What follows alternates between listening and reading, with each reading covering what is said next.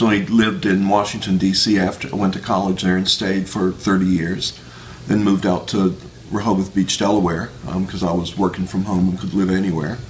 My partner decided he could move out there as well, so we had a weekend place there, and we just did it full time for about 7 years. Then a year and a half ago, I decided to move down here to Fort Lauderdale. My partner and I have been together for 29 years, almost 30 years. Been HIV positive for about 4 years now, but actually knew 30 years ago. In 1985, I took a experimental HIV test that a fellow that I worked with at Georgetown University. Her husband was developing this test at the NIH. I took his test and I was positive on that test, but immediately took a commercial test and was negative on that. So I, stupidly chalked it up to, a false positive on the first test, but turns out it wasn't. So I went for years and years with no symptoms at all. 2009, I ran the New York Marathon and thought I was in great shape, and shortly after that I started to have problems. My memory was fading, couldn't remember things. Started to lose a ton of weight, and I thought it was from running, but couldn't. At January, I couldn't run, couldn't exercise, couldn't do anything anymore.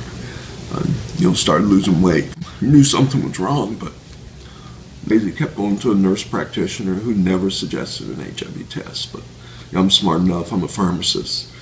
I could have asked for one, but I didn't. Started to pass out at home. I just hit the floor. My partner put me to bed. Middle of the night, somehow I was middle of the living room and passed out there. I guess he heard me and called the rescue squad, and off I went to the hospital. In the hospital for 10 days and remember very little of it, except for 3 doctors standing at the foot of my bed telling me I had full-blown AIDS. Turned out I had pneumocystis pneumonia. I don't think they thought I'd make it that first night. I didn't see anything, but I know I had a near-death experience because everything changed.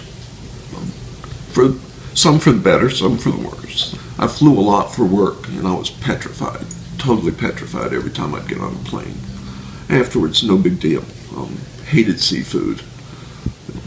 My choice of foods totally changed. My partner, he's having trouble accepting that I'm HIV positive.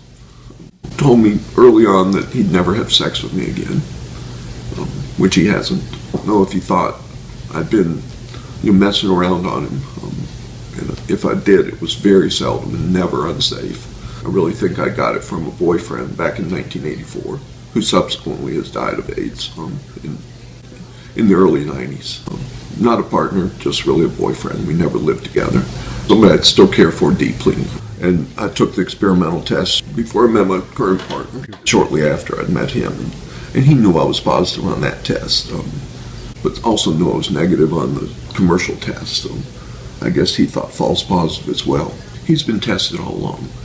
Unfortunately, I stuck my head in the sand and never got tested again after that. He's negative. He never got it from me. They took the HIV test that night in the hospital, and they told my partner before I knew. He didn't tell me. And he was in the room with me when they did test me. So I was a pretty sick puppy. And, went right back to work as soon as I got out of the hospital and called my boss, and she said, I talked to you last week. I'm like, I couldn't remember any of that. I work for Johnson & Johnson, makers of Persista, a popular HIV drug which sells over $200 million per year.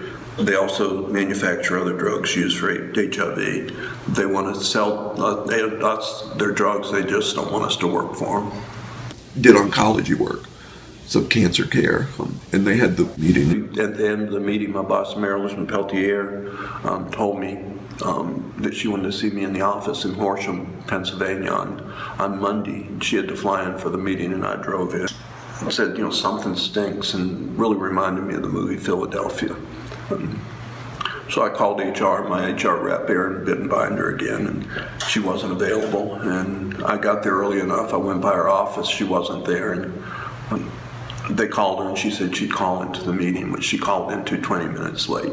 Earlier told HR that I had AIDS, just because I wanted some protection in case the company found out and wanted to do something to me. It was discrimination. I believe she was trying to fire me. I don't know if it was her or somebody above her, but I thought she was fine at the meeting with me having AIDS. And when I told her boss, she went white in the face, couldn't talk for at least a minute or so. And then she seemed to be okay, and the vice president, put a big bear hug on me, and after the HR rep called in, we talked about me going out on disability. And that week, Thursday, we had a one-on-one phone call, and she bombarded me from the second I picked up the phone with every minor thing I'd done wrong in the last year and a half that I'd worked with her or for her. And a lot of things I'd not done. And about 2 minutes into the call, I said, hold it. We can't have this call without HR. I think she was trying to tick me off that I'd, blow a gasket, and she'd have fired me immediately for insubordination, because there was nothing in my record at that point. I finished the project I was working on, and I sent it to her, and I called her. It was arranged to call her the last day on Friday, and she said, this isn't what I wanted. So I think I said, then fix it. I'm done. At the end of 6 months, HR called me and asked me if I wanted to extend my short-term disability. And I said, no, I want to go on the long-term. One of the benefits of the company I worked for was 10 years of service and greater than 55, and I was 56 at the time. You get health care for life.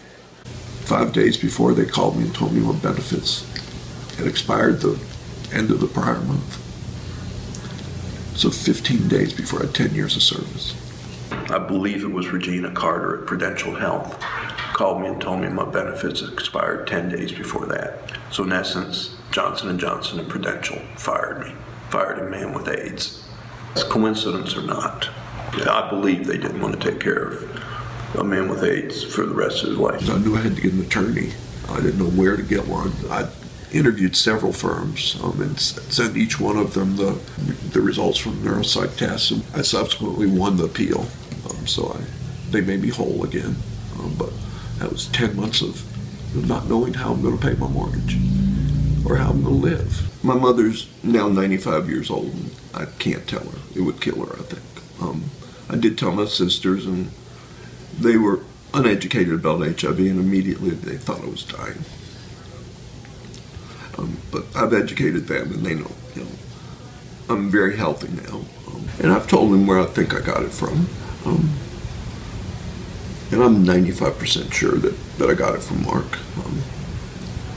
I should have known when I went to his memorial service, 5 or 6 years after we had dated, that I was at risk. Getting my head in the sand. Yeah, I would have been on some of them ugly, nasty drugs and had those wicked side effects, which I avoided. After I was diagnosed, I had to talk to 4 people and tell them I was positive. And each one of them assured me that they were negative. I lived in Rehoboth, and there was nobody there who took care of HIV patients, and it was a fairly large gay population there. There are no support services at all. I went to see my pastor, and she called the Gay and Lesbian Community Center to see what was available, which I had already done, and knew there was nothing, and she found out the same thing. The guy in Delaware thought I had PML, and just told me PML, didn't tell me what it was. I went home, looked it up on the internet, and saw a life expectancy of 4 to 8 months. I mean, there's tons in Fort Lauderdale for us. I belong to Positive Attitudes, which is a support group. This is for just HIV positive people who are either infected or affected by the disease. When I was on a tripla, I became suicidal. And, I didn't contact Dr. Gallant, but my partner did via email. And Dr. Gallant called me and said, stop taking the tripla. I was in Philadelphia, and, the day after, I considered suicide, and, woke my partner up at 4 or 5 in the morning, scared to death, and told him. My plan then was to take the car and run it into a tree. I actually sat in the garage for a couple hours. After, that attempt, Dr. Gallant, arranged for me to start seeing a psychiatrist at Georgetown, and they diagnosed me then, before I even saw him, as being manic depressive or bipolar. It never hit the low until about 4 months ago. Middle of the night, 2 a.m., like a freight train coming down the highway, hit me in the head. I just wanted to leave here. I rallied all my healthcare providers. I was seeing a psychiatrist down here, and an HIV doctor, and I see a therapist once a week. And I've got the neurologist down here as well. But the psychiatrist, my therapist, and the HIV doctor really rallied. Find someone who can case manage it, who will help you through the process. I did it alone. You're still said to have AIDS instead of HIV, being just HIV positive, which is all I am now, is HIV positive, and will be that way until there's a cure, which hopefully is down the road. I've done a lot for HIV/AIDS over the last, since even before 1984, when I think I was infected with the virus.